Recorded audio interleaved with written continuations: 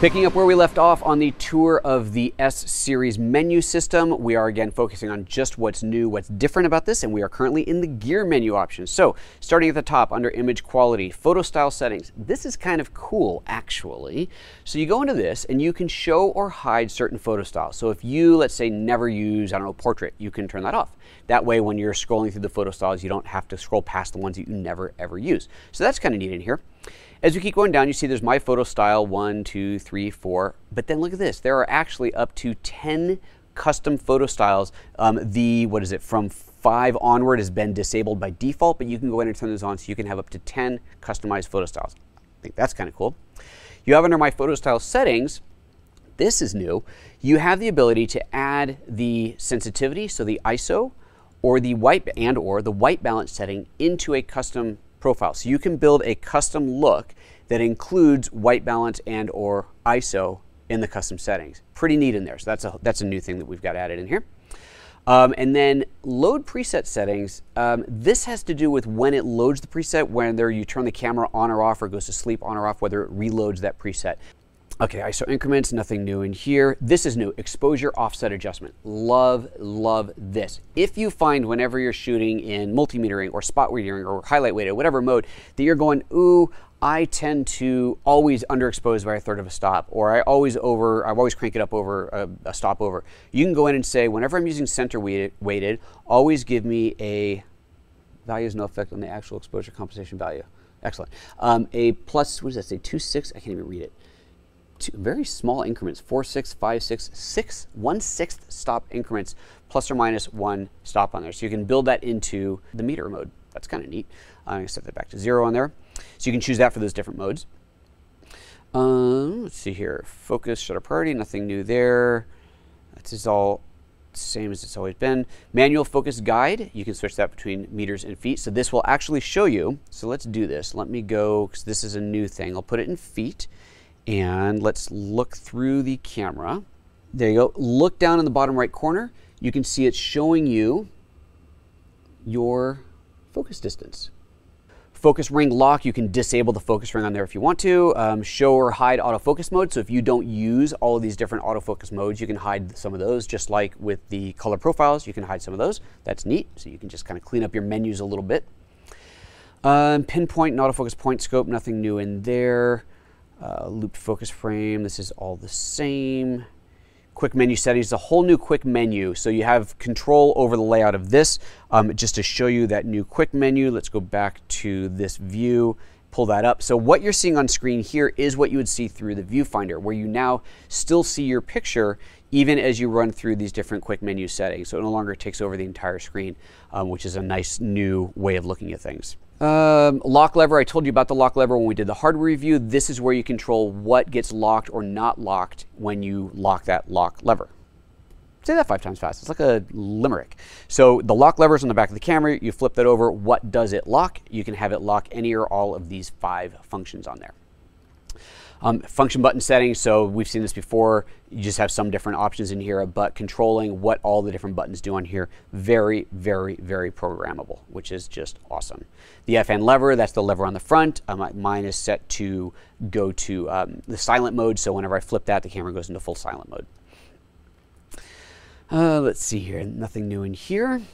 Dial setting, illuminated buttons. So let's see here, this tells me what these are. So on mode is always on, so you can have the buttons always illuminated only when you touch the button on the top of the camera, or just not have them illuminated at all if that for some reason bugs you. But mode 2 is going to be the most common. And video button record, you can turn that on or off in the back. Okay, auto review, constant preview, nothing new in here. Photo grid line, framing, outline, center marker, autofocus area display, all the same, all the same. Night mode, all still the same. We're going to get to one really, really cool here in a moment here. These are all things we've seen before. Blinking highlight, zebra pattern, HLG view assist. So if you're using the hybrid log gamma mode, I actually don't exactly know what it does to assist in your view. Sorry. But if you're shooting hybrid log gamma, you can turn the view on or off. Sorry. Okay, 2 new ones here, shear overlay and IS status scope. So the shear overlay allows you to display a previously taken photo on screen with opacity so that you can line up another shot. So imagine, if you will, camera's on a tripod, you're shooting, I don't know, cameras, right? Let's say I'm I'm going to do product photography of this camera, and I want to have the camera with a variety of different lenses on it. I can, as I swap lenses, I want to make sure that the camera is in the exact same position as it was before. I can load up a previous photo with opacity, and looking through the viewfinder or the LCD, I can realign that shot to make sure it's lined up perfectly. So that's kind of a neat function.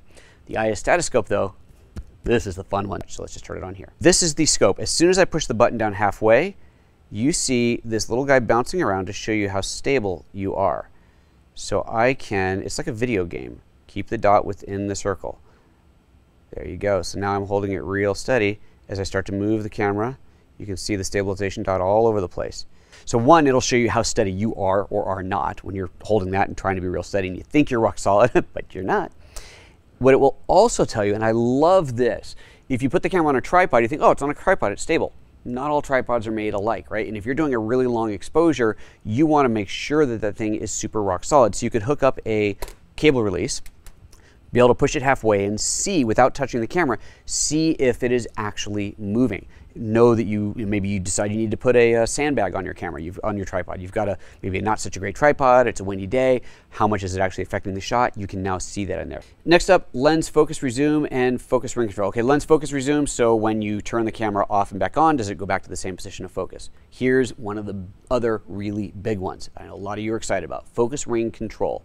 Non-linear, which is how it is by default, or linear. When it's linear, you can set it and you can choose the rotation of angle, the focus ring rotation, from 90 degrees up to 360.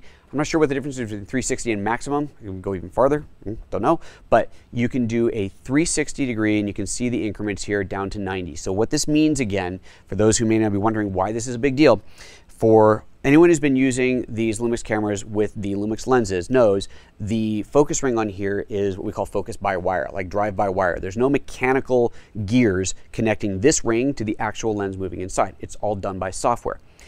What this gives me is the ability to do a ramp on here to speed things up and have the focus go faster, slower. When I'm shooting stills, especially useful. I do a quick flip like this and suddenly it goes from the front to rear. If I go slowly, it moves really slowly so I can do really precise focusing. Very, very useful. But there are times where you don't want that. There are times where you want that to be linear, meaning if I move it this much, whether I move it slowly or move it quickly, it moves the focus the exact same amount, the exact same from, say, 1 foot to 5 foot or whatever it might be. With linear control in the software, we now have that. So whatever you rotate it, it's always the exact same. Then with the ability to choose from 90 to 360 degree rotation, that means, let's say the camera's focused at the closest focusing distance, and I have it set to 90. From here, closest focusing, rotate it 90 degrees. Now I've gone to the farthest distance. So from here to here, I've done a full focus rack, all the way up to 360, where it has to go all the way around before it goes from nearest to farthest. So different levels of control, whether you're doing it by hand and you want that longer, smoother, or a faster control, or you're hooking it up to a follow focus system and you want to have that most likely to be a full 360 rotation. But again, you can change it and speed it up. Super, super exciting, cool feature in there. All right, that's the last feature on that. So now we're gonna move into the last section on here, the wrench, the monkey wrench in there, and see what's hiding under that menu.